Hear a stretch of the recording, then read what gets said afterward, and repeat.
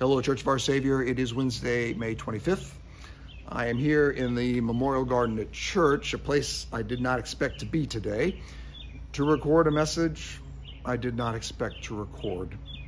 And I'll begin with a verse that's been on my mind for the last 24 hours or so from Paul's first letter to the Corinthians, when he reminds his readers that we are all members of the body of Christ.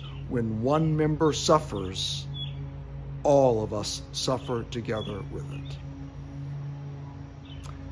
And I know that all of us right now are suffering with the people of Uvalde, Texas, where yet again a massacre has taken place. 21 people gunned down, 19 of them children. It's sickening to say that, and it's sickening to realize that this has become so common in the life of our nation. We, of course, know where Jesus Christ is right now because he is there with those people. He's with those children who survived but will forever be traumatized by what they experienced. He's there with those shattered families, those heartbroken people who will never be fully healed in this life and then in this world. Jesus is embracing them with love and compassion even at this moment. And if nothing else, we can join in that act of compassion. We can feel the grief of those people, the horror of those people, and in the Spirit of Christ, at least give voice to the unspeakable pain that they are right now living through. Now, living in this world is certainly one way that the Spirit of Christ can reveal herself to us and teach us what it means to be compassionate. But I don't believe that compassion is the only way that we can find Christ in such a terrible tragedy. There are other ways as well. But before I say ways that I think we can discover Christ, let me point out one way that we cannot find Christ, one place where Christ will not be, and that is in what Paul describes as the powers and principalities.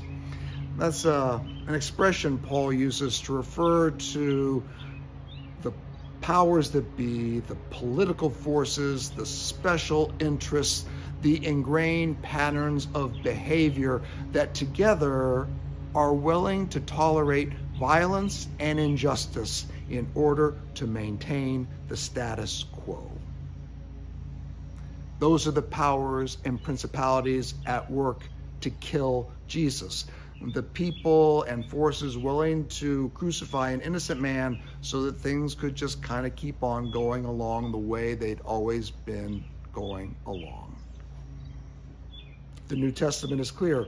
We will not find Christ in those powers and principalities. Where we will discover Christ is in that reality that peacefully yet firmly and faithfully resists them and offers an alternative. That reality that Jesus in the Gospels calls the kingdom of God. That kingdom, as he describes it, is a surprising reality. It often starts small, even the size of a mustard seed, and yet can blossom and flourish in amazing ways. It is a kingdom that can seemingly be defeated in one moment and yet rise to new life and renewed vitality in another. It is, Jesus says, constantly trying to break out all around us because it reflects the inexhaustible life and goodness of God. The kingdom of God is always coming. God is always trying to bring it about, and we are invited, we are charged to be part of that unfolding of the kingdom in this world. It is our privilege and our joy to work with the Spirit of God and to become agents of the kingdom, which we hope and believe will come in all of its fullness at the end of all things. To be participants in that kingdom means to be people of hope. And this is one way where I think we need to find Christ right now, as people of hope.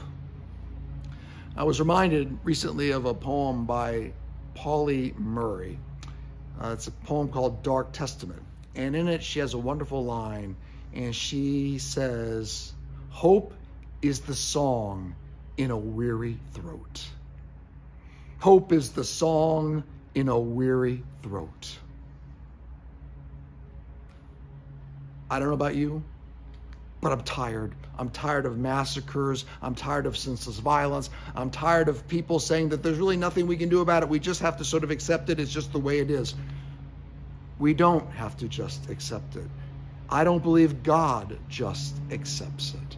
Instead, we are to be people of hope, which means we are to be people who are actively trying to bring about God's kingdom and to give witness to a better way of being.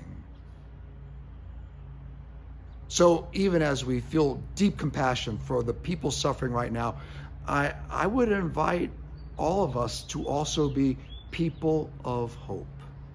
And I'd ask you to consider, how can you live that hope out in your life? Because there are ways we can do that. Through prayer, certainly, through service, through advocacy, through the ways that we vote, the policies of support, however we are moved by the Spirit.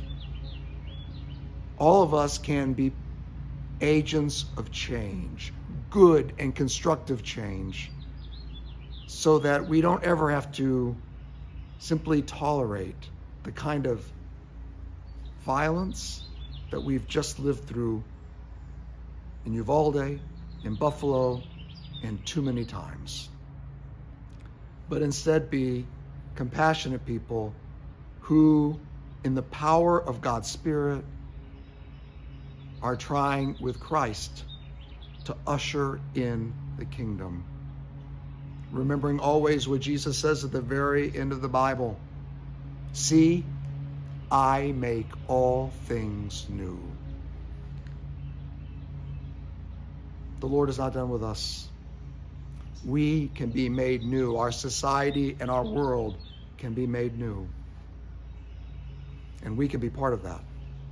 Part of the solution and not part of the problem. I wish you a blessed week. God loves you. I love you. Peace.